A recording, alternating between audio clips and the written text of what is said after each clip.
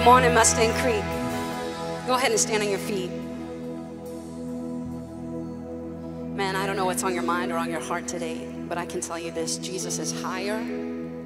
He is the answer. He is the hope. He is the truth and the way. So this morning I'm going to ask you to close your eyes real quick. Maybe just put your hand on your heart. I just want you to remind yourself who Jesus is, the life, the truth. His body was broken, his blood was poured out so that you could stand in the presence of a holy, holy God, so that you could come and meet with the Father today. So Lord God, we just thank you this morning. We remember that we enter in because of the sacrifice, the obedience of Jesus. We exalt you, Jesus, this morning. We praise you because you are worthy. We praise you because it is by your blood that we were purchased, that we were bought back for God, that we are sons and daughters of God. We come to lift you high, to exalt the name of Jesus, the name that is above every name, the name that is most worthy, the name that is holy, the name that is deserving. We lift your name today, Jesus. We bless you. We come into this house with thanksgiving. We come into this house with praise. We lift you, Lord. Oh, Jesus, we love you, Lord, we love you. Come on, don't wait this morning. Go ahead and open your mouth and begin to thank Jesus. Begin to thank the Father. We love you. We honor you, Holy Spirit. This whole place is yours. Do what you want to do today, God.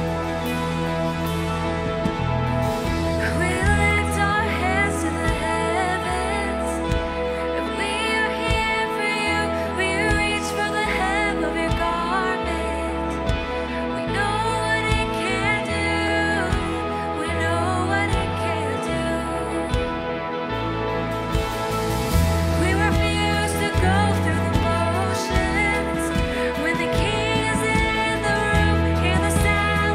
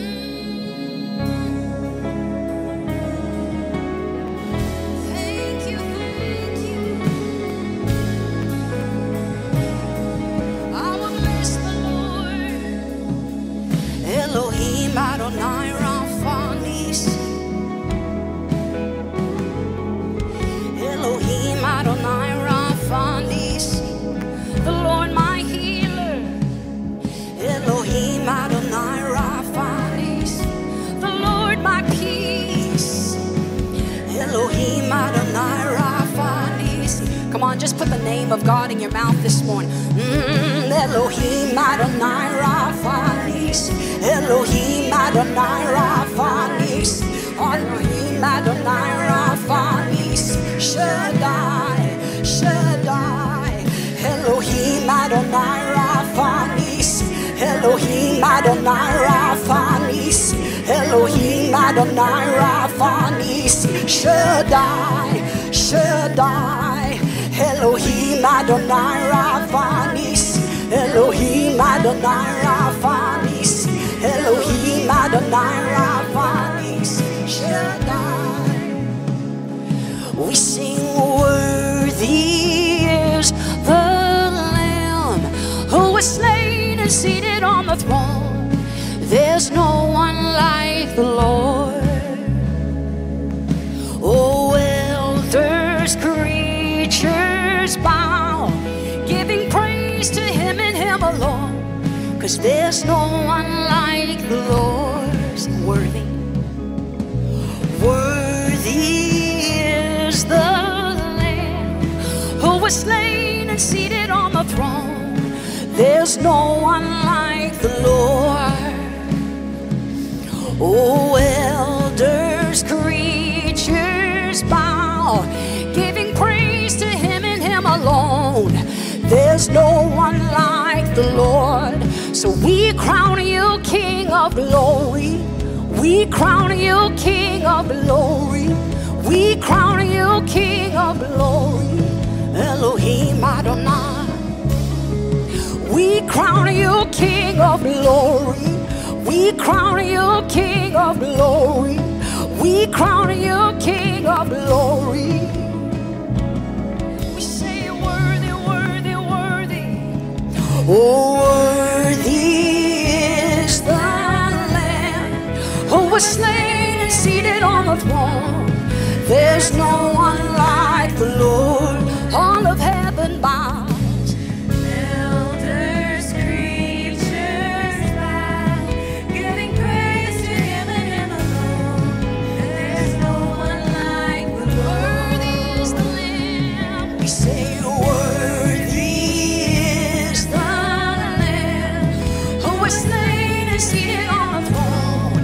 There's no one like. We join with heaven. Oh, elders, creatures bow, giving praise to Him and Him alone. 'Cause there's no one like the Lord. So we crown you King of glory. We crown you King of glory. We crown you King of glory. We crown you King of glory. We crown you King of glory. We crown you King of glory. We crown you King of glory. We crown you King of glory. We say worthy. Oh, worthy is the Lamb who was slain and seated on the throne. There's no one like the Lord. Oh, elders, creatures bow, giving praise to Him and Him alone. 'Cause there's no one like. Oh, worthy, worthy is the Lamb who was slain and seated on the throne. There's no one like the Lord. Oh, elders, creatures bow, giving praise to Him and Him alone. There's no one like the Lord. Sing it out. We crown you King of glory. We crown you King of glory. We crown you King of glory. We King of our lives, King of heaven. Oh, we crown you King of glory. We crown you King of glory. We crown you King of glory. We crown you King of glory. We know that every other God is an idol that cannot see and cannot hear. There is one true living God. There is one true living God. Come on, declare it. Every other God is an idol is one true living God. There is one true living God. Come on, church, every other God is an idol who cannot see, cannot hear. There's only one. His name is Jesus. One true living God. Yes, every other God is an idol who cannot see, cannot hear. There is one true living God. Oh, there is one true living God. Every other God is an idol who cannot see and cannot hear. There is one true living God.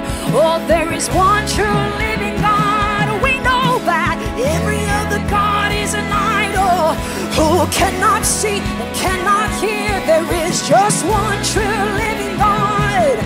There is a one true. We crown you King of glory. We crown you King of glory. We crown you King of glory. We crown you King of glory. We crown you King of glory. We crown you King of glory. We crown you King of glory. We crown you King of glory. We cast our crowns. We cast our crowns on the King of glory, on the King of kings.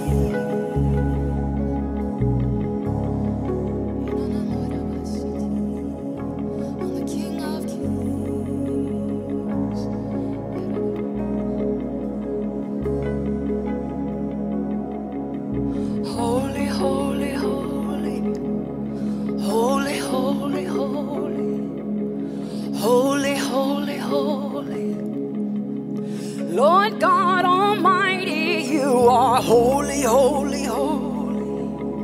Holy, holy, holy. Holy, holy, holy. Lord God Almighty, you are holy, holy, holy. Holy, holy, holy. Holy, holy, holy. Lord God Almighty, you are holy, holy, holy. Holy, holy, holy. So holy, holy, holy. Lord God Almighty, you are holy, holy, holy. Holy, holy, holy. So holy, holy, holy. Lord God Almighty, you are holy, holy, holy. None like you. You're holy, holy, holy. You're so holy, holy, holy. Lord God Almighty, you are holy, holy, holy. So holy, holy, holy. You are holy, holy, holy. Lord God Almighty, you are holy, holy, holy. So holy, holy, holy. Holy, holy, holy. Lord God Almighty, you are holy, holy, holy. So holy, holy, holy. You are holy, holy, holy. Lord God Almighty, you are holy, holy, holy. So holy, holy, holy. Holy, holy, holy. Oh, we crown you King of glory. We crown you King of glory. We crown you King of glory. We crown you King of glory. We crown you King of glory. We crown you King of glory. We crown you King of glory. We crown you King of glory. Worthy is the Lamb who was slain and seated on the throne. There's no one like the Lord. Oh, elders, creatures, giving praise to Him and Him, 'cause there's no one like the Lord. Sing worthy,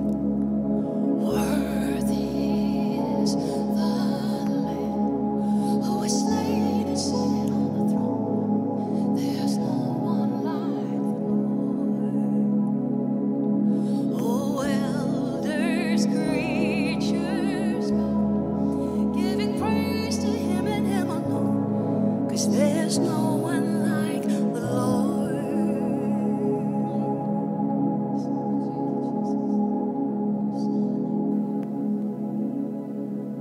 You call the sun to rise, and you lay it down to rest.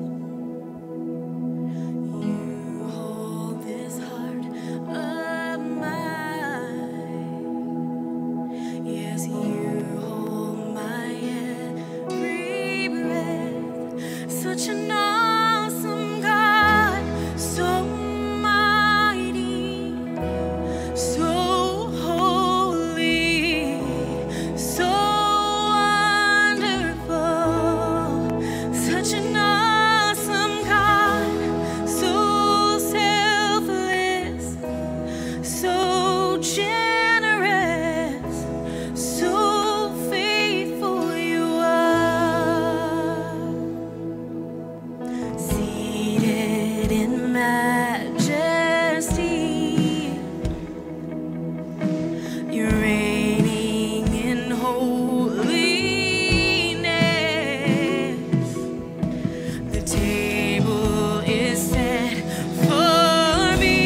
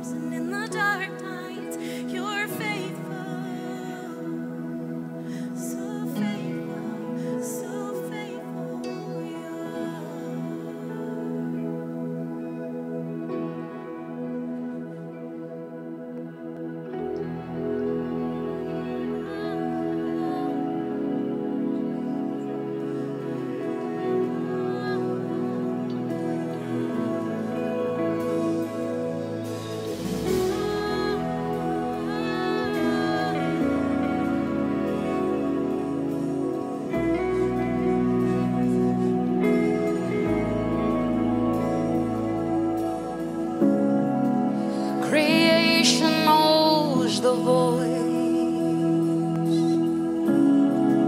that's spoken to the void. The breath that brought the dust to life and sang the stars to form.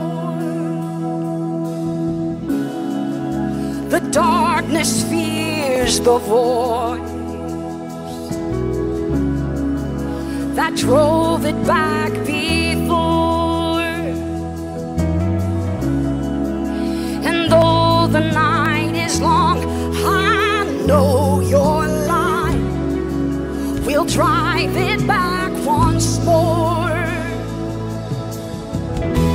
One word from you, things change on your authority. Your word, it's true. Things change on your authority.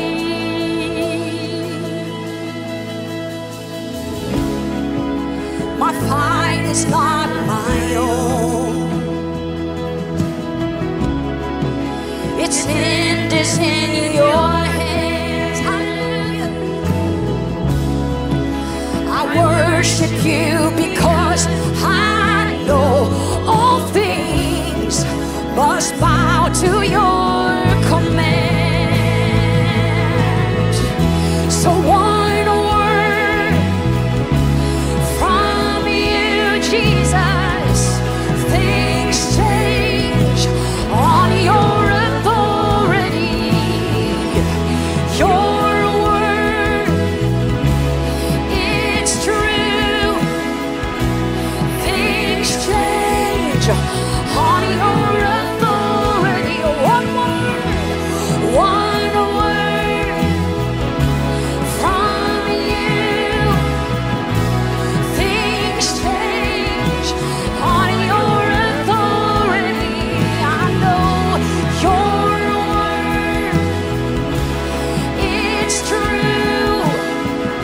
And things change on your authority.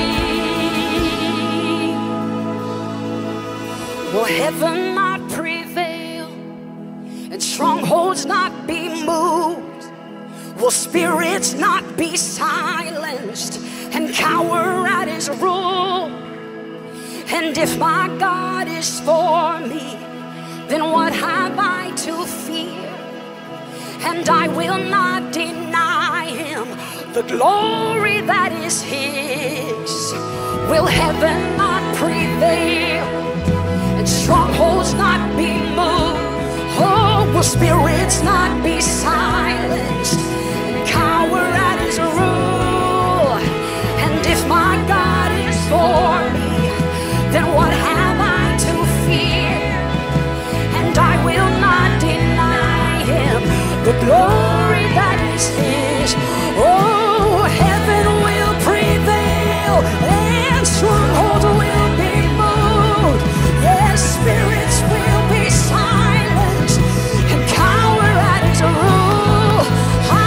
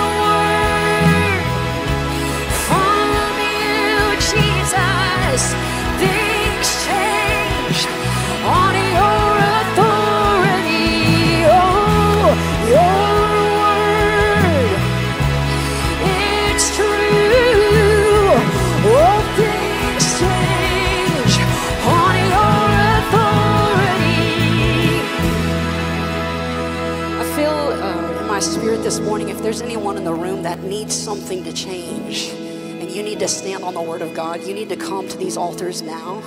You need to admit that the authority of Jesus is higher than anything that you are facing. Whatever is boasting, you need to make it submit to His authority this morning. These altars are open if you want to just declare His authority over that thing right now.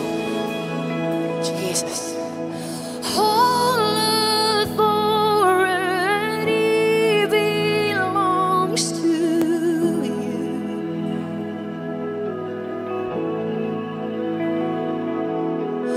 All authority belongs to you.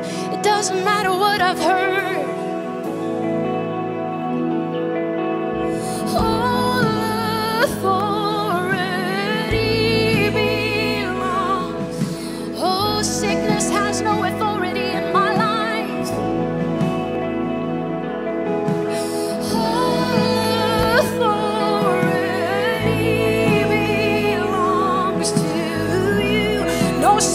Stronghold has authority over me. All authority belongs to you. I submit my life to your authority, Jesus. All authority belongs to you.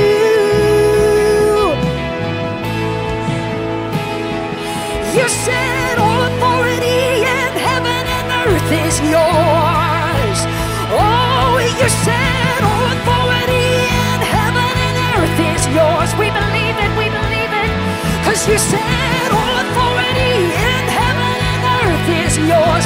Hallelujah, hallelujah. You said all authority in heaven and earth is yours.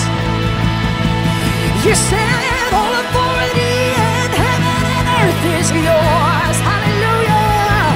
All authority is heaven and earth is yours. So we shout Jesus from the mountains, Jesus in the streets, Jesus in the darkness over every enemy. Sing it out. Jesus for my family, we speak the holy name of Jesus. Sing it out. Oh, shout Jesus from the mountains, Jesus in the streets, Jesus in the darkness over every enemy. Sing it out. I speak the holy name of Jesus.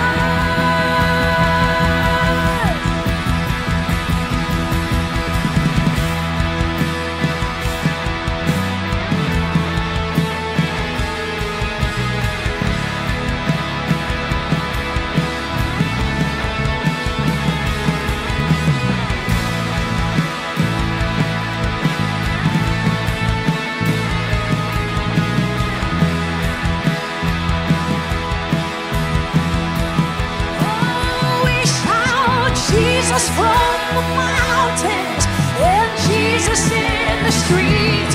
We say Jesus in the darkness over every enemy. I call on Jesus for my family. I speak the holy name of Jesus. Shout Jesus. We shout Jesus from the mountains and Jesus in the streets. Oh, Jesus in the darkness over every enemy. It's Jesus for my family. I speak the holy name of Jesus. Sing Jesus for my family. Oh, Jesus for my family. I speak the holy name of Jesus.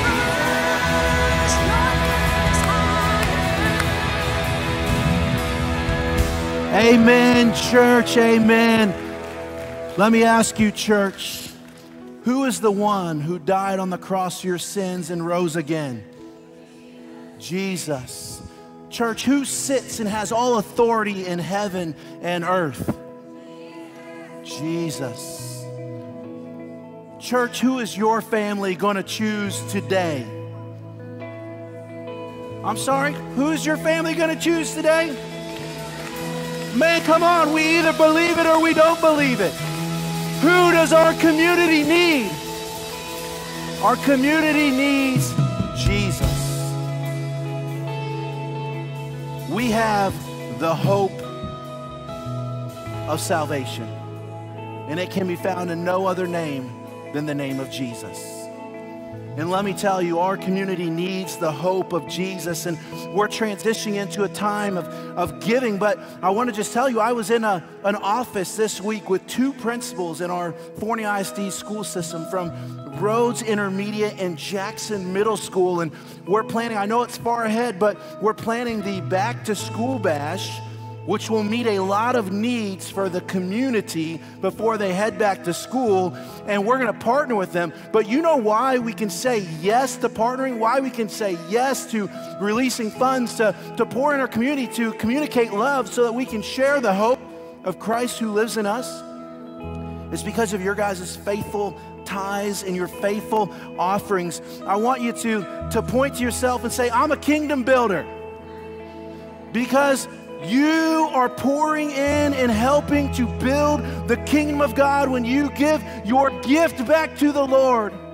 And you say it was yours, Lord, anyways, but I'm funding your kingdom because there is nothing more important than building the kingdom of God for the name of Jesus. So at this time, there are receptacles around the room. If you want to give in person, you can do that. There are 3 ways that you can actually give on the screen. If you'd rather do online or through the app or through Zelle, you're welcome to do that. But let me tell you, it is making a difference in the lives of people in this church and in this community as you sow into the kingdom of God. I want you to find somebody right now, and I want you to greet them and tell them, I am glad you are here. God's got some good things in store for us today.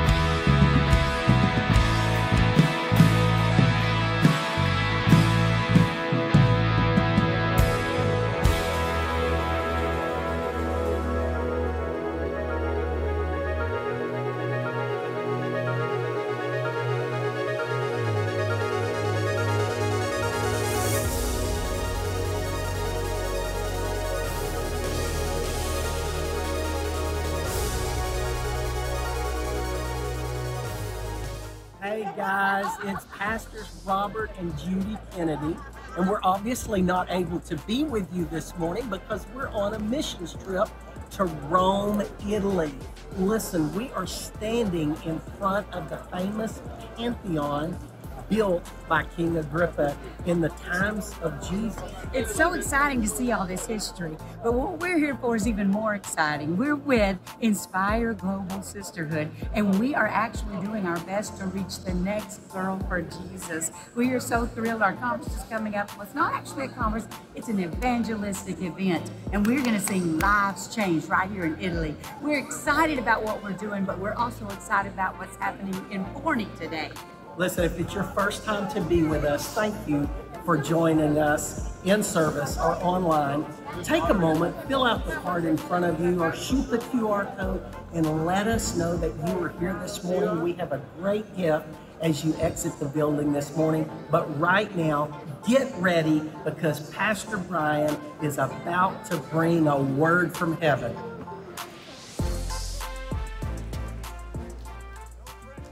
Good. No pressure. Good morning, guys. Man, welcome to Mustang Creek Community Church. We're happy you've chosen to join us today. If you're online, man, welcome, and we're glad you're watching with us. I'm excited for what God has in store for us today. There absolutely is no pressure because God is in the house, and He's going to instruct us today, and I'm excited to do that with you guys, our favorite people.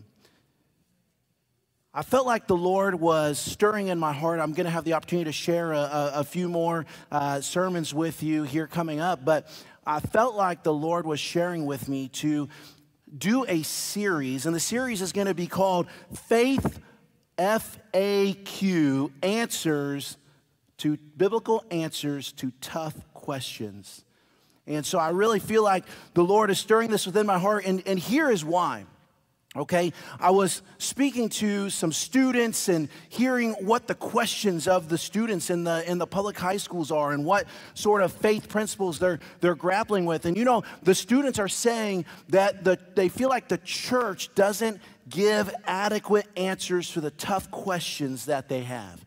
They feel like the church tries to shy away and just sidestep the tough questions. And so I feel like there's this major need for us to step up and say, no, we have the truth. We want to speak the truth to a generation who needs to know it and is searching for truth. Amen? Now listen up, not only that, right? We as adults, we need to know how to be ready to have a response. Did you know? So there was, as I was sharing with someone that we were going to be doing this sermon series, they showed me a picture of a city's Facebook page. You know how you can belong to different city Facebook pages, and there was actually a post from the Satanic Temple of DFW. And they were inviting people to come to a lecture to get more information and understand Satanism and how it all worked in different religions. Now, I'm telling you, I thought surely the comments are going to be outraged and people are like, no, take it down and all these sort of things. But shockingly, there was some of that, but there was people who were engaging and asking questions. And so today I am telling you, there are people who are searching for the truth.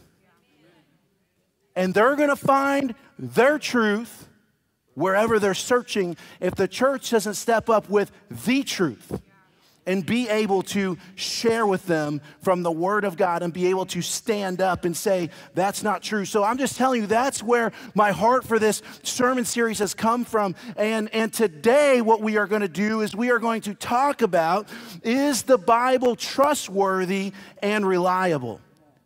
Is the Bible trustworthy and reliable? Stand with me as we read 1 Peter chapter 3, verse 15. That is where we are going to start today. Then we're going to pray, and then we're going to get going. 1 Peter chapter 3, verse 15 says, "But in your hearts honor Christ the Lord as holy, always being prepared to make a defense to anyone who asks you for a reason for the hope that is in you. Yet do it with gentleness and respect." Now let me tell you, that word prepared means to be ready, to be willing, and to be equipped to give an answer and to stand firm. And that's what we're going to ask the Lord to start doing today. Let's pray together, church. Lord, thank you so much for the opportunity to be here. God, I thank you that your Holy Spirit is here and is present. God, I ask for you to just churn in our spirits, that you make our soil to receive your word today good soil to hear. God, we ask that you help us to grow and to know you more. We ask for this service to be all yours. In Jesus' name, amen. You can be seated. So we're going to be ready, we want to be willing, And we want to be equipped to stand and give a response. And I'm telling you, today is the Bible trustworthy and reliable. We're going to tackle a different question every time, but we have to start at this foundation. If we don't start at this foundation, some of these other questions that culture is asking and generations are asking, we're going to come back to the Bible. And so if you don't know that this book is true and reliable, then you do not have a strong and a firm foundation to stand on. And so that's the question we endeavor to tackle today. Is the Bible true and reliable? And all of the evidence, church, points to the trustworthiness and the reliability of the Bible. We're going to go on a journey this morning, and we're going to start by looking at some evidences of the Bible that is not even using necessarily Scripture itself, because many things testify to the Scripture today. Number one, the continuity of the Bible evidence. There are 66 books in the Word of God. The Bible was written over a span of 1,500 to 1,600 years. There are 40 contributing authors. The authors lived in 3 different continents and spoke 3 different languages: Aramaic, Greek, and Hebrew. So, in order to see that all of these writers, all over the continent, speaking 3 different languages, can come together with one central theme, because it all comes back and points to Jesus. And so the continuity from Genesis to the book of Revelation, it is a miracle that it all comes together. How many people have ever played the game telephone? If you've not played the game telephone, I'm going to explain it to you real quick. Somebody starts with a truth that they know, or a saying that they want to say, and nobody else knows what it's going to be. And they turn around and they share with one person, and that person then tells the next person, who tells the next person, who tells the next person. And I tell you, every time, especially if you're playing with my 6-year-old, who likes to input all sorts of fun things into it, every time when you get here, it is perverted from the truth that it started with. And perverted, I mean different and changed from its original context. And so you can see the miracle over that many span of years, 3 different continents, 3 different languages. It would be as if today, if we did that from the time of Christ, and I said, okay, every 100 years, we're going to write a different chapter of a book. Okay, well, let's start with you over in Tanzania. You're going to write the first chapter of the book, and you speak Swahili, so that's great. 100 years later, I say, hey, now you write a chapter of the book. You're in Italy, so you speak Italian, and you're going to write a chapter of the book, and so on and so forth. And we go down over a span of years. Do you think that book is going to make any sense at all? The answer is no. So you can see, based on the continuity of the Bible and its contents and central theme, that that is a miracle, and the evidence points to only God could do it. Statistical evidence.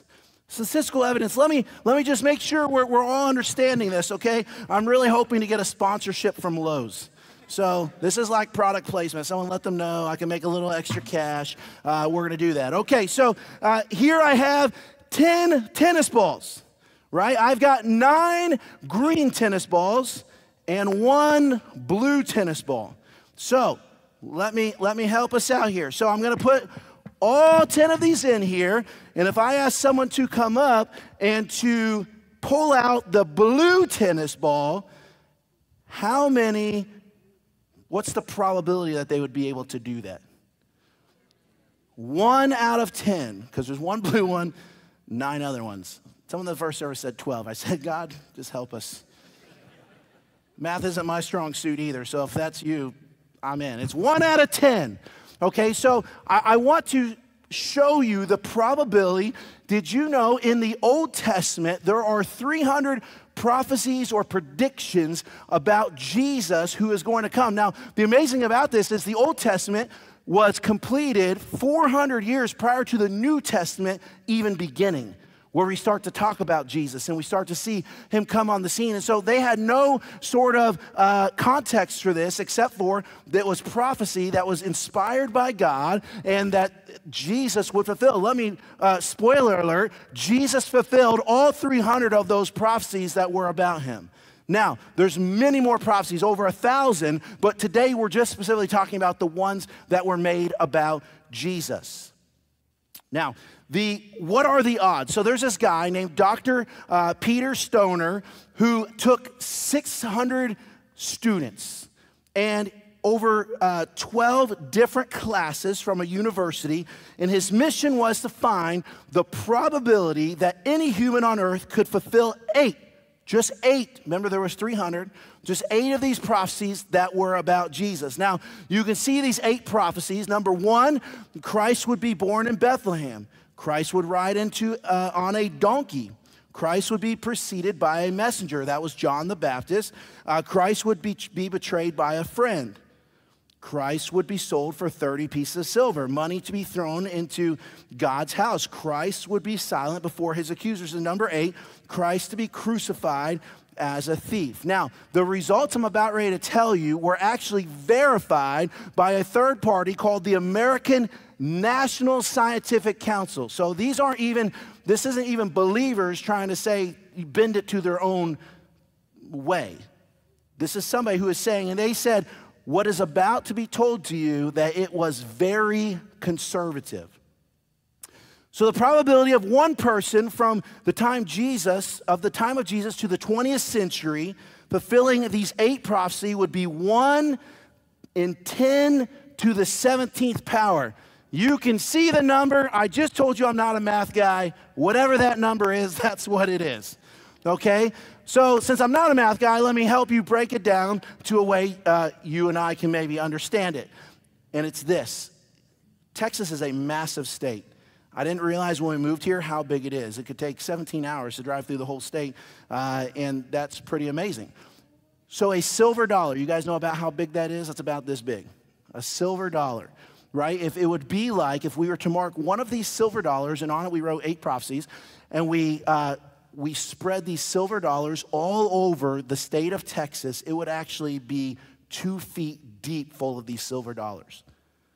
So in order for this to probability and mathematically work out, it would be as if we took somebody from Oklahoma, from Oklahoma, if you're from Oklahoma, we love you. If you came from Oklahoma, it'd be like we'd get someone from Oklahoma, we would blindfold them, we'd put them in a helicopter, we would take them to the middle of the state of Texas, in the middle of this 2-foot deep silver dollars, and we would say, get out and find the 1 silver dollar. That's the probability of that actually happening. But not only does the Bible attest, other documents attest to these things in history actually happening. That is what we're talking about. And if you move it to 16 prophecies and you try to see the probability of that, it's astounding. It would be as if 60 trips from the earth to the sun. It would take 400 hours to fly around this big ball of silver dollars. And could you imagine trying to put someone on that and be like, good luck, find it. So Jesus fulfilled all of these prophecies, and so the prophecies being fulfilled is evidence that point to the reliability and the truthfulness of the Bible. Now let's talk about scientists. So scientists, the Bible only is proven right by science, not the opposite way around. So if we look at just darkness, the Bible says that darkness is created matter. Science had said darkness is only the absence of light, but now scientists are saying, hey, this is called dark matter because we can see, if you look at a star, you can see with the gravitational pull, the darkness actually bends around the star. And science now says, hey, you know what? Darkness is a created matter, and they call it dark matter. You can go Google this and look it up. The Bible said it. Science said, nah, and now science is saying, oh yeah, it is as the Bible actually says. Now you can look up here. I want to show you just a few things. You can take a picture of this because we're not going to hit them all if you want to. But they used to say science, the Bible said there were innumerable stars. Science then said there was only 1,100 stars. Science now says, hey, there's innumerable amounts of stars. Light moves, light was fixed in place. Now they're saying light moves. Let's go to the next one here. And on this page, it says, ocean floor contains deep valleys and mountains. That's what the Bible said. But they used to, you can Google this, they used to say the ocean floor was flat. And then they did this study in which they started finding these inconsistencies. They took this college, went out and did a thing, and they dropped things in the water and found out, oh my goodness, there's mountains and rivers and valleys. Another one that I saw was the ocean floor contains springs, and they used to say no, it only came from rivers that would come into the oceans. And now they have found that there are springs that come up from the bottom of the oceans. Like the Bible is only proven true by science when they make discoveries. It's amazing. Now let's talk about our archaeological. In archaeological, 23,000 archaeological discoveries have been made using God's word alone as the premise to start. No archaeological discovery has ever proven the Bible to be false. Rather, it always proves it to be real. Let's look at, so they discovered the people group, the Hittites. They found a place in which the Hittite population was, and in the Bible it talks about them being this massive army with great strength. And if you look, they found, buried with them in this archaeological dig, they found weapons from that time period that showed the strength of the Hittite people. Now let's look at the city of Jericho, right? We all know what happened to the city of Jericho, right? So check this picture out. So this is from the archaeological study that they did. This is from some university in Liverpool, but you can see he's pointing to a brick right there. They have found the wall of Jericho, but they found the bricks, and they say the bricks were fallen down, but they can find no manner or natural reason in the earth around there why the bricks would have fallen down. Now the next one, still Jericho. If you remember in the Word of God, this is the only part of the city wall of Jericho that they found that wasn't, the wall didn't fall down. Do you guys remember Rahab, where he says, I'm going to protect this house for what you did? And they even say this part of the wall was actually thinner because it was in the poor section of the city. And so they said it was thinner walls, but it's still standing. And that's the only place that they found still standing. Everywhere else they found was on the ground. This last one of Jericho, if you remember in the Word of God, when it talks about the city of Jericho, they weren't supposed to take any of the plunder or anything from the city of Jericho. They were supposed to burn it.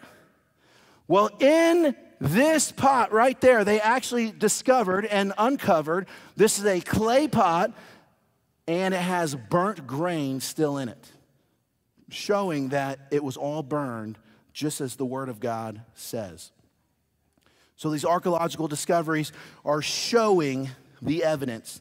The Dead Sea Scrolls, this is a collection of writings that were found in some caves that had several different things from the Old Testament that were in it, and more than 1,000 years older than any of the Hebrew manuscripts we already had in their discovery. So because of their age, listen to me, these documents, they were 100 or 1,000 years older than any manuscripts we already had. And guess what? They were the same as what we have today, proving that nothing was left undone and the accuracy of it. The city of Sodom and Gomorrah. They found Sodom and Gomorrah where that region was. And guess what was found in the soil of Sodom and Gomorrah? When it says in Luke, he said it rained down sulfur from heaven and fire and brimstone. They found sulfur deposits all around the area where they said they find Sodom and Gomorrah. And I need to point out, these aren't like Christian scientists who are going out to find archaeological studies to back up the Bible. These are secular people in some cases that discover these things, but what they find proves the Bible to be true. Isn't that amazing? It's amazing. There's something called the Teldan stele, which is actually it's an architectural piece that they would use as like a monument. So they found one of those things, and on it was described, the Canaanites had described the house of David in it, and referring to the house of David that is talked about in the Bible. In addition to that, ancient Egyptian papyrus and clay, cuneiform tablets confirm dates, places, names, rulers, and events. This is not a biblical document or artifact. This is something else that is proving and showing biblical dates and events and those types of things. I'm not going to go over these, but these are, well, that House of David inscription is the one I was just talking about. But the other ones here on these couple of slides, I'm not going to go over today, but I just want you to see there is 23,000, like I said, that the Bible is used to find these types of things. It's absolutely astounding and proves the Bible to be true and reliable, not the opposite. What about the historical evidence? I want to share this with you, the amount of textual evidence in the New Testament and its accuracy. So did you know that the New Testament was written about 70 years after the authors witnessed the events, because Matthew, Mark, Luke, and John are historical books of the Bible, and so their literary style is historical. They're taking eyewitness accounts of what they saw, and they're writing them down for us to see years later. So the important thing to understand here is that if it's only 70 years after the events happened that they're writing about them, there were people still alive who could say, no, that wasn't how I saw it. That's actually inaccurate, and they would cause a ruckus. Imagine if you did that today. I mean, people do that today. You say, oh, I was there, I saw this, and people are like, no way, that's ridiculous. Like, I was there too, that wasn't how it happened. Well, people had the opportunity to say, hey, these accounts aren't right when they were written down, but they couldn't because they were true to their words.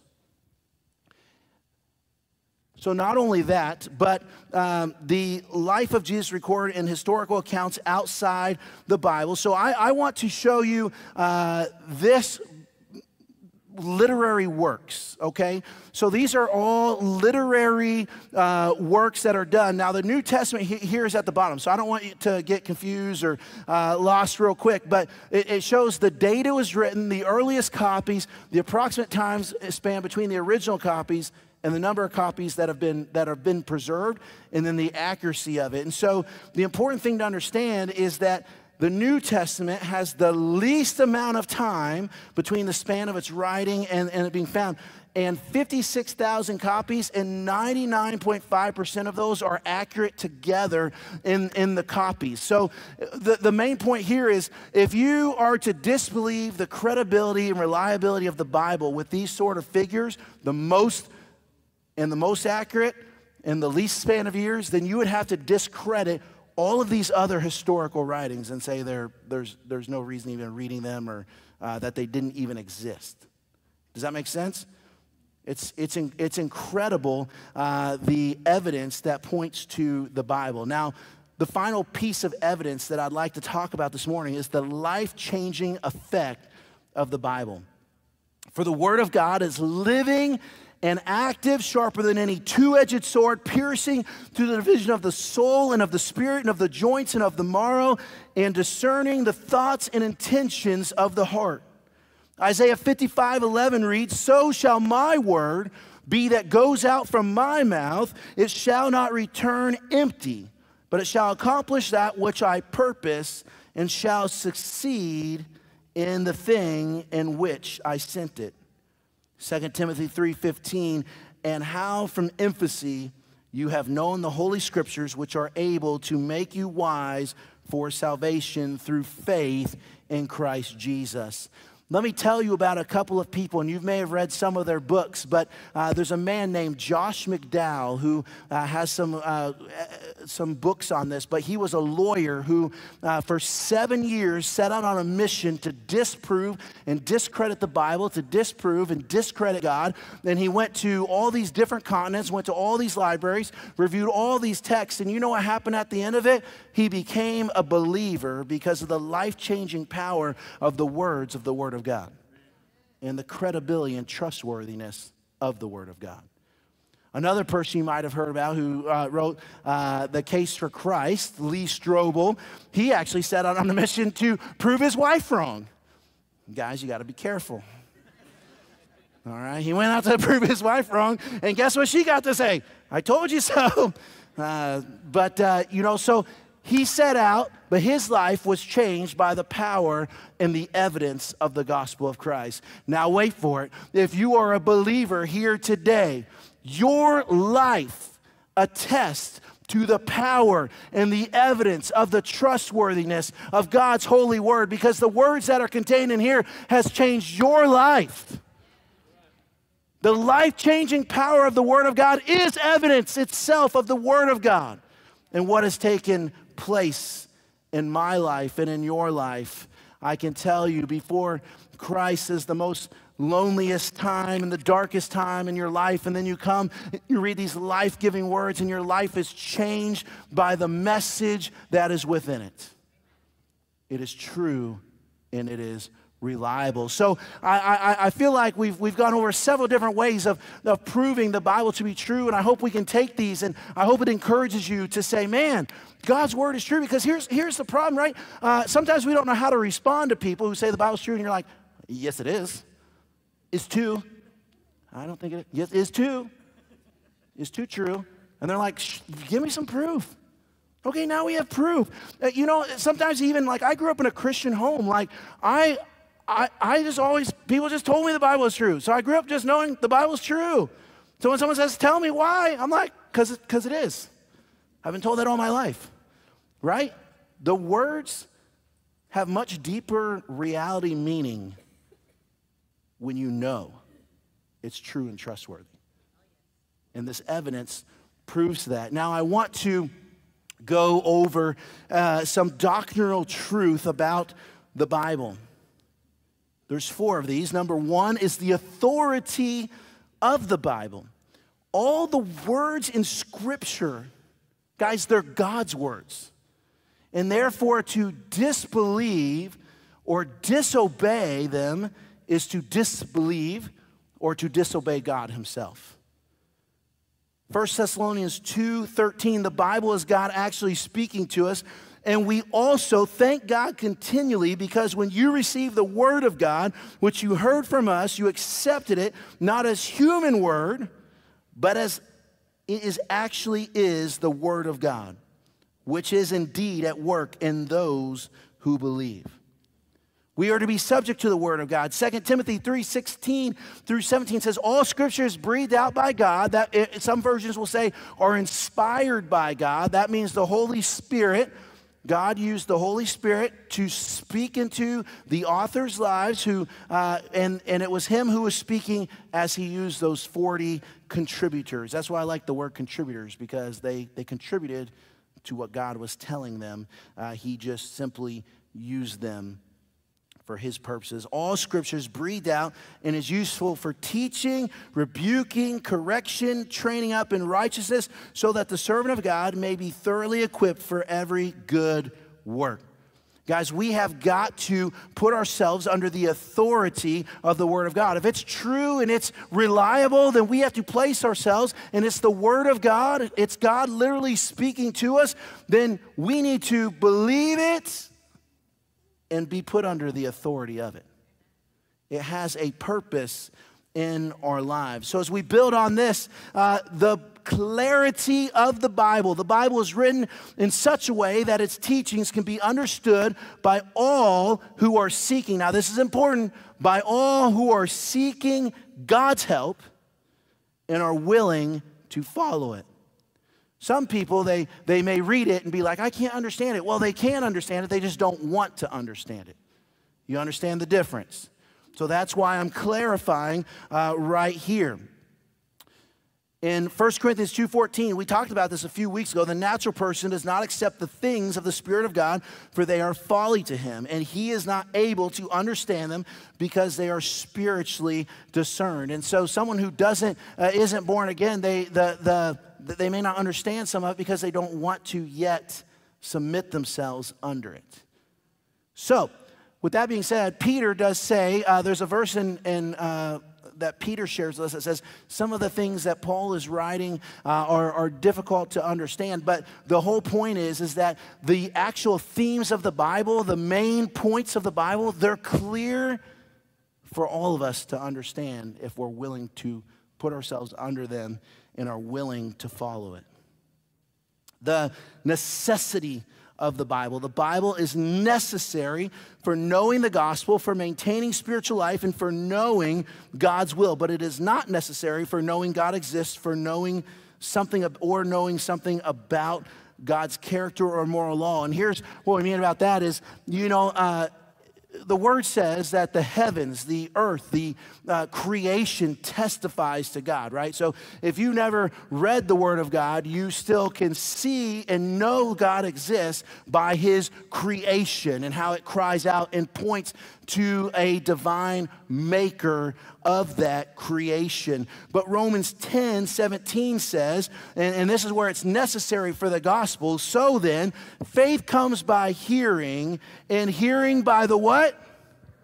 Oh, yeah. So faith comes by hearing, and hearing comes by the word of God. And so people can come to a saving knowledge. They need Jesus the Holy Spirit to take the blinders off of their eyes to see that they have a need for a Savior. But the gospel is in this book, and it shows us how we might be able to be saved and put back into right relationship with God. It's good for maintaining spiritual life. Matthew 4, verse 4. But then he answered, it is written, man shall not live by bread alone, but by the word that comes from the mouth of God. Listen, this is when Jesus was tempted, right? He 40 days and 40 nights in the desert. He fasted, and then Satan comes along and says, hey, Jesus, turn this stone into bread. I'm certainly glad it wasn't me, because I'd be like, Texas Roadhouse roll, some cinnamon butter, some cheddar biscuits. It's getting close to lunchtime. But thank goodness it was Jesus, because he was able to say, hey, listen, man does not live by bread alone, but he lives by the very word of God. You see, God teaches us how and instructs us how to live. There's nothing he's left out of this book that we need for right living. He's equipped us by speaking his words through this word, the Bible.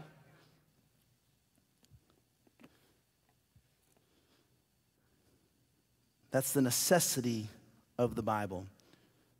The sufficiency of the Bible is the first doctrine, or the last doctrinal point I want us to look at today. The Scripture contains all the words of God that he intended his people to have at each stage of redemptive history, and now contains all the words we need for salvation, trusting him perfectly and obeying him perfectly. And I'm going to go back to 2 Timothy 3, 15 through 17, and how from infancy you have known the Holy Scriptures, which are able to make you wise for salvation through faith in Jesus Christ.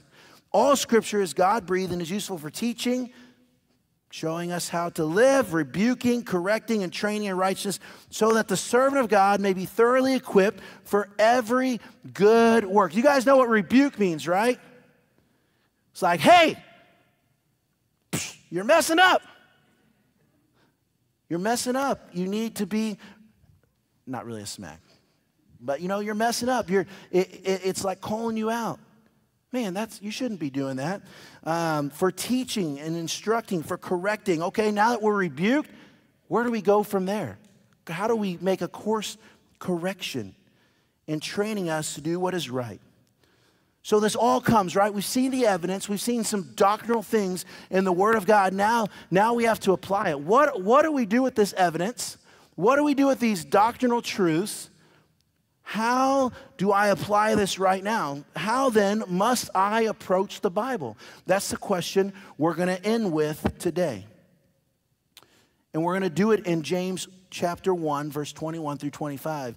Man, I've had the greatest joy of being able to co-teach in women's ministry with my wife as we go through the book of James. It has been so powerful and impacting in my own life as we're studying it out and going through it. And this was something that we just recently talked about in there, but it has been so profound. I want to read it today. How then must I approach the Bible? James 1, 21 through 25. Therefore, put away all filthiness and rampant wickedness, and receive with meekness the implanted word, which is able to save your souls. But be doers of the word and not hearers only, deceiving yourselves. For if anyone is a hearer of the word and not a doer, he is like a man who looks intently at his natural face in a mirror, for he looks at himself and goes away and at once forgets what he looks like. But then one who looks into the perfect law, the law of liberty, and perseveres, being no hearer, forgets, but a doer who acts. He will be blessed in his doing. So I have 4 words I want to leave us with today. The first word is implanted. When it talks about being implanted, the word of God must become part of our very nature and character of who we are. When the word of God is implanted into you, that means that it now helps shape and change your character to be more like Christ and to be more in line with the word of God. It's implanted in you. It becomes part of who we are. God commands us to be separate. He went through all rampant wickedness. So there's sin in our lives, and the Bible helps us to see that sin. When it's implanted, we choose to live more to the word of God and put away the sin that is trying to, the filthiness and the wickedness that is trying to be part of our flesh. So the first word was implanted. The second word is action. Action. Exposure to God's word is not the same as putting it into practice. Exposure to God's word is not the same as putting it into practice. This is what I mean by that. You can come on a Sunday morning. You can come on a Wednesday night. You can hear the word of God. You can be exposed to it. You can open it up in your own home. You could read it every day. But just being exposed to it doesn't mean anything. It's not the same as putting it into practice. It's hearing is not doing. You know, there's people in the academic world who know the Bible. They know the words of the truth of God's word, but to them, they are reading it like a novel or like just an academic book to study. So it's in their head, and they know it in their head. But what they don't have is they've not made the connection from the head to the heart. And sometimes we can show up on a Sunday morning, a Wednesday night, or just read it and be exposed to it, but it's in our head and not in our hearts. And the Word of God calls us to approach it and to be doers of the Word. And when we're doers, we take action with it. Letting the Word of God change you, the consequence of not, it's kind of like this, right? Kind of like this, like I made up the illustration. I'm just reading it from Scripture. Like a mirror, right? How many of you have ever stood in front of a mirror? Everybody. Sometimes it's good. Sometimes it's frustrating. But we all, okay, good. First service didn't laugh, and I was like, okay, just me. Great. Awkward. So good to know. So it's like being a hearer only is like looking into the mirror, and you smile, and you have a big old black thing on your tooth. And you're like, ah, and keep going. Right? But when you're a doer, you take action. You look into the mirror, you see the black thing on your tooth, and you take it out. And you change, and you took action to change. When we look into the mirror, when we look into this, if we're looking at this as a mirror and God shows us something in our lives that's not right, something that needs to be changed, a doer takes it from the head to the heart and says, okay, Lord, thanks for showing that to me. I'm going to make a change to the way I'm living. I'm going to make a change to the way I'm doing something. Thank you for revealing that to me. A hearer only just walks out the door and says, well, that was good. There's got to be a difference. You see, there's a difference. When we sit in here, every time we open up the Word of God, we should, which is the next point, is expectation. Every time we open up the Word of God, we should be expecting God to teach us something, to show us something, because the Word of God is living, active, and breathing, sharper than a two-edged sword. I read that verse earlier. I don't care if we're at church, at home, wherever you're reading the Word of God, approach it with expectation and say, okay, I want the Word to be planted in me. I want to be different. I want to take action. I just don't want to hear. So God, I'm expecting you to show me something. For me, man, I've been guilty of just coming and being exposed. I've sat through a service and been like, woo, Lord, that's amazing. Where had that been all my life? And in the moment, I'm like, hey, God, thank you. And then I can walk right out the door and just go about my life. And then later on, I'm like, man, what did you say, Lord? We gotta, if we're gonna be serious about this, we gotta like take notes, write down what the Lord is doing with us. On Wednesday night, we shared, sometimes man and I will share what the Lord spoke to us during a service. So there's accountability. If you tell somebody and you start putting it into practice right away, there's some accountability. Hey, how's that going? Man, the Word of God wants to speak to you. He wants to help change you. But if we're not doing, we're not expecting, we haven't taken action, we're just hearing. The final word tonight is submission. Submitting to the Word of God as the proper authority in our lives. I remember sitting with one of my kids, and we were talking about this situation, and it was kind of like, this is what they thought about it, this is what I thought about it, and the thought finally dawned on me, this is silly. Hey, what does the Word say about this?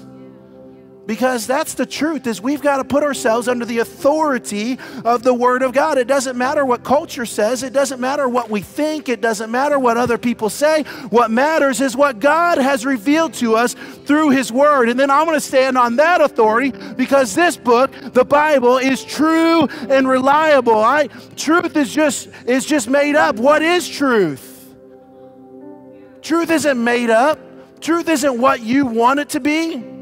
You don't choose your own truth. You choose the truth. But you can't do that if you're not willing to submit yourself under the authority of the truth.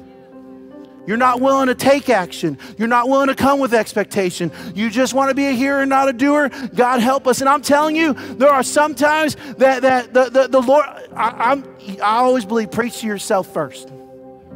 Preach to yourself first. I am telling you, I have been so encouraged by this message and what the Lord is teaching me. And there has been this new fervency that has risen up within me, because part of the problem, if you've been a believer for a long time, you can almost become numb to the Word of God. Like, oh yeah, I heard that before. Oh yeah, he's preaching on that again. But when you say, God, teach me something, the Holy Spirit can, there are times right now where we were reading something the other day and I was like, oh my goodness, I've read that verse so many times, but what I just heard, that was fresh word from the Lord for my life right now. But that doesn't happen if I'm not expecting that. That's what I'm starting to realize. If I come with the presupposition of, I heard it before. If I'm like, no, God, what do you got? You see how the mindset shifts? I'm just telling you. I'm being honest with you. Like, I get how we can almost be lulled to sleep if we've been, remember how much you loved the Word when you first got saved and you want to read all the scriptures? God, help us to get back to that place where we're like, man, I'm done. I'm coming back to the authority. I'm coming back to submission. I want to be a doer, not a hearer.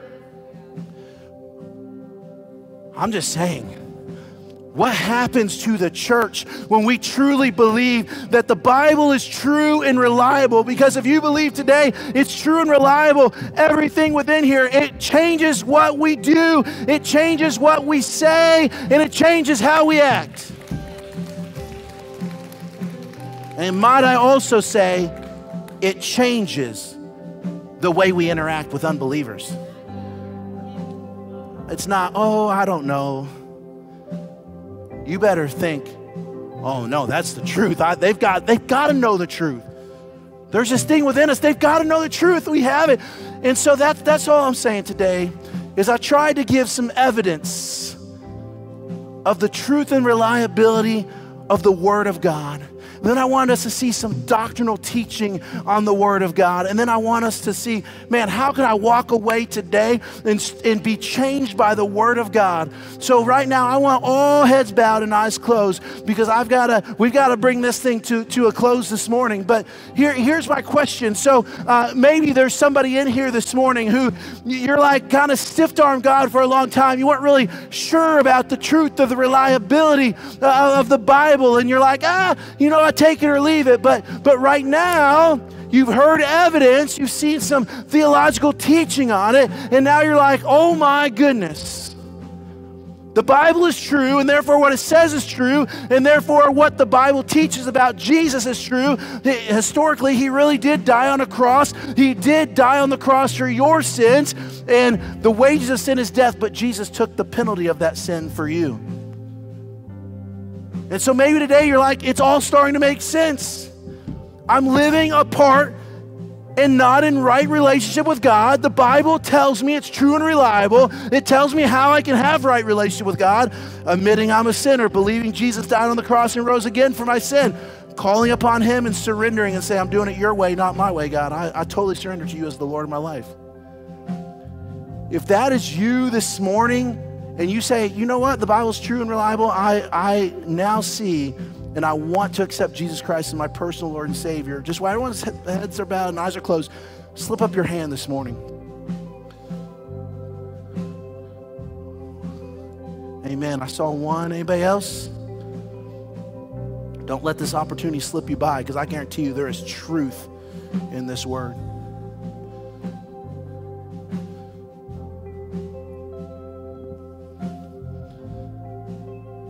For those that raise their hand, I just want to give you an opportunity to respond right now, and just in the quietness of your own heart.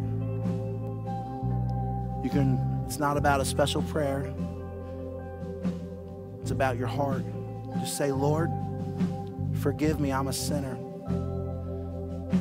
I believe you died on the cross and rose again as payment for my sin.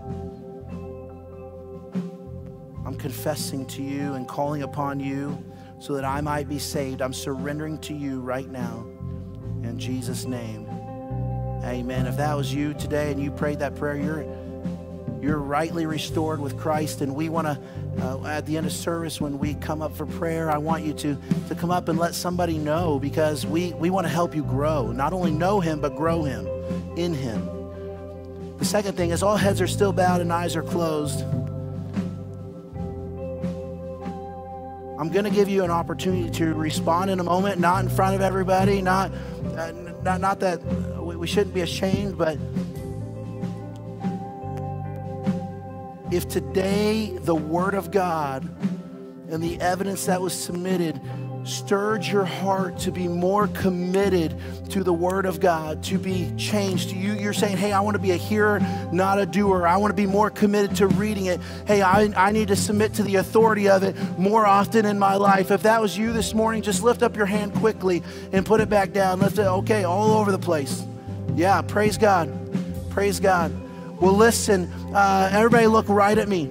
Everybody look right at me. I promise you I'm not doing anything. I want you to use this time. Right now, we're going to go into a time where the worship team is going to play. And in your seat or up front, wherever you want to go, I want to use this as a time where we can make a commitment to God, right? We want to let the Word of God, what? Change us. In time, right where we're at, or up here at the altar, we can pray and say, God, I want to, and then whatever he spoke to you through his word today, I want to be more committed to your authority. God, forgive me for not falling under your authority. God, forgive me for just being a hearer, not a doer. Help me to put these practical things into place today. So right now, let's do that. And if you want to come to the altar, I'm just going to say these altars are open. Whether you want prayer for healing, whether you accepted Christ as your Savior today and you just want someone to pray with you, or whether you're going through something, come up. Or maybe you're saying, hey, I want to come up for prayer and someone to agree with me what God is doing in my life right now. We'll be up here at the front to pray for you. So let's just take this time right now to spend in God's presence and let him do a work in us and through us.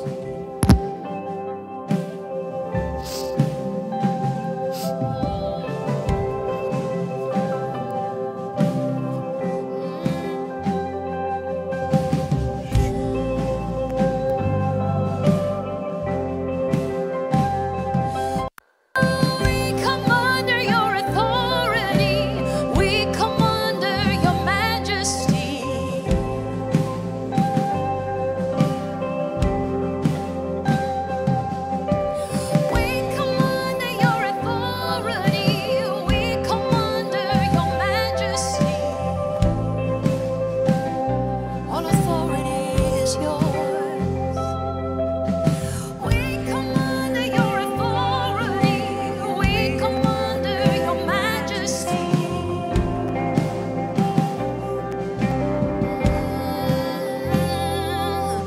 Oh, we come under your authority. We come under your majesty. King of kings. Your word is a lamp unto my feet, is a light unto my path. Your word is a firm foundation. Your word is a lamp unto my feet, it's a light unto my path. Your word is a firm foundation. Your word, it's a lamp unto my feet, it's a light unto my path. Your word is a firm foundation. Your word, it's a lamp unto my feet, it's a light unto my path. Your word is a firm foundation. So we come under your authority, we come under your majesty.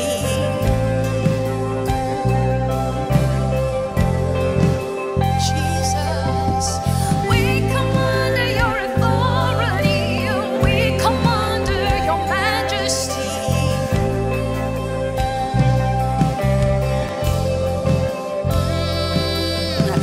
We come under your authority, we come under your majesty. We submit to your word. Your word is a lamp unto my feet, it's a light unto my path. Your word is a firm foundation.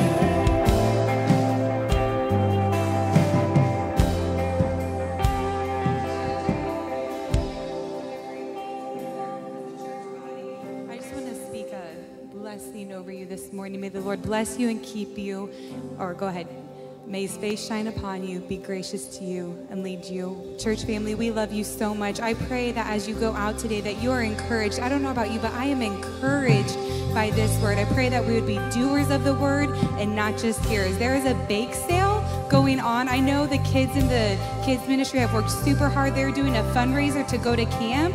I have bought some great stuff. I've already taste tested them. I can vouch for them. It is good stuff. So if you want to support them, it's right out there. Go ahead, support them. Maybe encourage them, even just with words. But we love you. I pray that you have a good week.